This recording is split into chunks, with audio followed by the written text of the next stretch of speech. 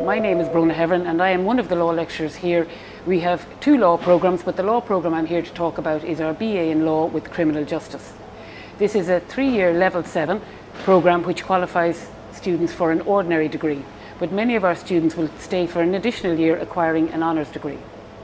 Both programmes are qualifying law degrees, which means if our students wish to pursue a career at the bar, i.e. become a barrister, then this is recognised by the King's Inns for doing that. Similarly, it provides the required preparation for the Law Society entrance exams if our students wish to go on and become a solicitor. However, many of our students do not follow careers in the legal professions, but this degree provides a great foundation for a wide variety of other careers. My name is Eimear Doogan. I'm in my final year in the Law with Criminal Justice programme. I really enjoyed the programme so far. It's been a really good experience. I've met so many new and interesting people from all different backgrounds.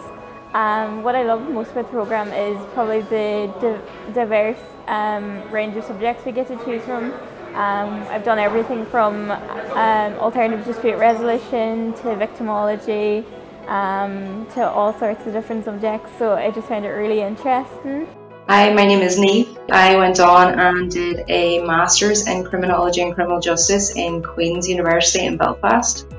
I had a few choices actually of different masters that I could go on to, but I think that was down to the fact that I was able to get a really good reference from a few of my lecturers because they knew me. My lecturers had full contact with me the entire way through my degree.